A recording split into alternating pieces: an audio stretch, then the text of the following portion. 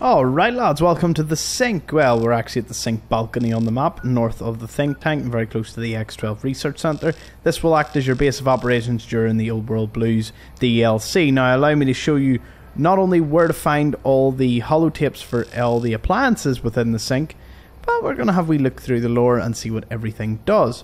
Now you can shoot this force field with the sonic emitter, and then you can take pot shots at all the lobotomites and various creatures, although it is a very, very long shot and probably not the most effective way to take them out. Now, going into the sink here, there are lots of AI personalities. First one we'll speak about is Muggy, one of my personal favourites. Muggy is a miniature Securitron. He has an addiction to all things that are dishware, especially cups and mugs. He loves them. It allows you to create a small supply of energy cells and scrap electronics once a day. Oh, please, please! He's also got a really cute mug thing. But yes, to find his personality holotape, you can pop on over to the Securitron deconstruction plant. You'll find it on a truck just outside. Be sure to check out that video if you want to know where to find it. Next thing is the Biological Research Station. Now, this one is one of my favourites as well. It allows you to grow plants that you can exchange into salient green. Then you can use that to create almost any other plant in the game. Well, hello. It's also got a very seductive voice. Still waiting for that seed. Not for me, but I'm assuming that's what they were going for. Now, finding its one is actually quite easy. You simply need to nip over to the X22 Botanical Garden. You'll find the holotape there, and in my video I detail exactly where it is. I'll have every video for all of them linked in a pinned comment down below. Be sure to check it out. We have the sink. Well, hello there. Which is a sink with a personality in the sink.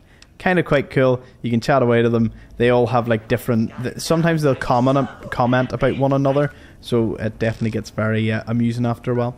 You can find the sink in the Magneto-Hydraulics Complex. No enemies, it's just a bit involves... Well, there's no swimming actually to get the holotape. There is a bit of swimming if you want lots of ammunition and whatnot. Energy cells. And that... There is storage in here alongside a workbench and a reloading bench.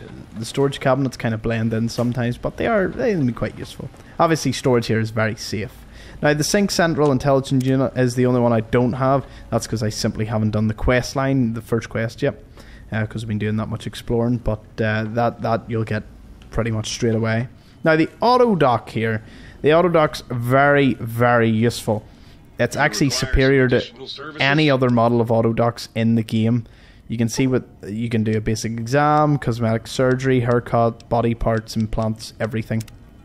Now, a lot of them were upgrades, and you can find them scattered across various places. But to find the auto dock himself, you have to go to the Y17 medical facility. As with everything, there's a wee video if you need to know where to find it.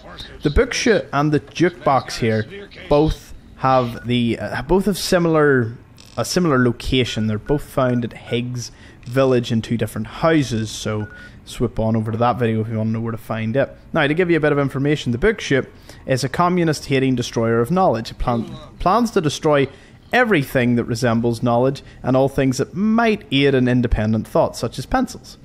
After upgrades, it can break down any pre-war book, clean or destroyed, into blank books. It can break pencils into lead and scrap metal, and clipboards into duct tape and scrap metal. That's really, really handy.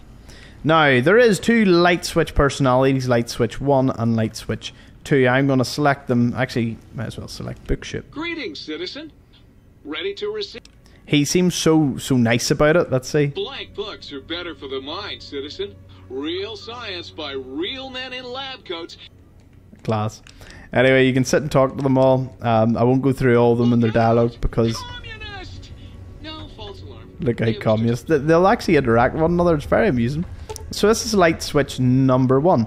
I upgraded it to give +2 and +5 repair and plus science for 12 hours after exposure. Nice. How can I illuminate you? Yeah, this is a sort of more female one, next to the toaster. It has a more laid-back personality, and then obviously with that upgrades, even sitting in the exposure gives you all those benefits for 12 hours, which is just brilliant. Now, if you want to know where to find light switch number 1's personality, it's down at the X2 transmitter antenna array. Light switch number 2 is located in here.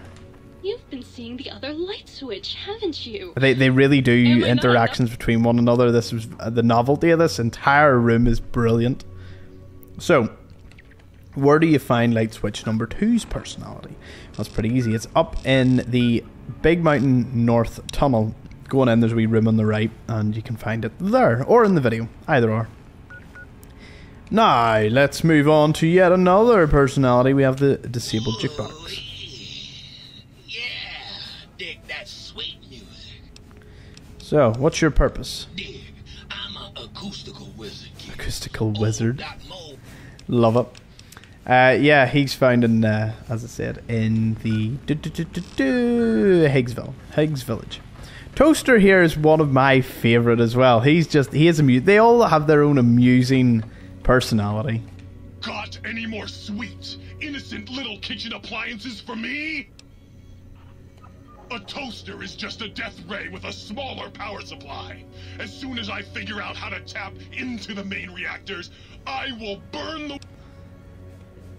Buddy, if my heating element were just a little bigger, Have you ever tried to indulge in all-consuming urge to kill when you don't have opposable thumbs? Or hands? Or anything other than a bread slot? You'd have a lot of pent-up anger.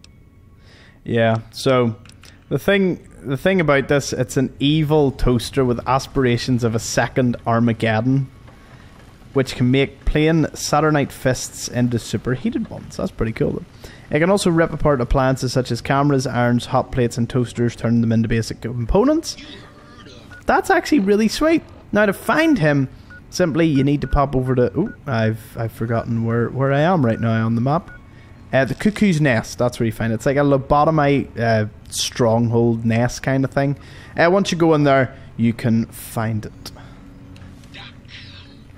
As I said, all videos will be linked in the description below. Player Housing Fair is pretty sweet. You can also find tanks in this. This room is cut off for the first part of the quest line.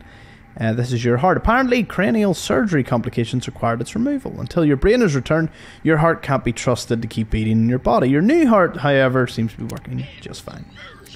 The brain, based on the other tanks in the room, you can safely assume this is where your brain would be floating. It's currently missing from both the tank and its proper place in your head, but you seem to be doing fine without it. Here is your spine. Without a brain stem to snap onto it, here it floats. Your back doesn't feel any different from the spine's removal. If anything, whatever was placed here makes you feel stronger. So yeah, walking through, all the appliances will sort of chat to one another. There's foot lockers for storage, beds you can sleep in, there's a safe, trunks, first aid boxes, lockers, you can display items. It is a very nice self-contained player housing, safe as can be, and obviously with all the upgrades, it's a late game player house. You know, like the auto dock can do whatever you want. Everything breaks down items to components. It's brilliant. It is fantastic. Oh, one wee thing I forgot about. Into the bedroom, there is a wee poster for Raffi. Raffi? Yeah. The Robot's Incredible Odyssey. Looks a bit like Eddie. It's quite cool. So, yeah. The sink, amazingly, has no bathroom as well. As another wee thing for it. But that's pretty much it, lads. The sink done and dusted. And with that, it is my last video to complete Big Mountain. I've done a video for every single location, all leading to the sink balcony. So I must say, if I was to say my favourite places, definitely the Forbidden Zone Dome, but it's the final sort of quest line for you.